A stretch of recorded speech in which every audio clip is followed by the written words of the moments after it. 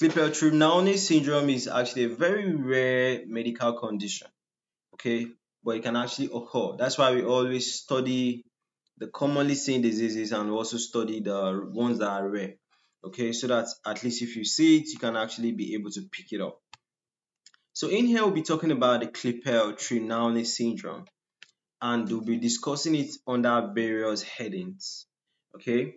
So we'll talk about the characteristics, the symptoms, talk about the causes, talk about the diagnosis, talk about the treatment and complications if left unmanaged. Okay, so you can see it. There's a vein varicoses. Can you see that there's a change in the color of the skin and all that? Okay, so we'll talk about all that. So we said that the Klippel-Trenaunay syndrome is a rare genetical disease or congenital anomaly, which is characterized by port wine stains. That's capillary malformations. Okay, there's capillary malformations. That's a port wine stage or a fire mark. Okay, there's vein varicoses or venous malformations. There's bony and soft tissue hypertrophy. That's overgrowth. Can you see that this leg is bigger than this leg? Okay, this leg is bigger than this leg. Okay, so looking at that, then talking about the symptoms, the patient will be having discoloration and staining of the skin. There'll be vein enlargement and twisting, that's varicoses, right? There'll be swelling and pain in the affected limbs, that's hypertrophy. There'll be skin thickening and hardening of the skin. There'll be increased risk of blood clots and bleeding.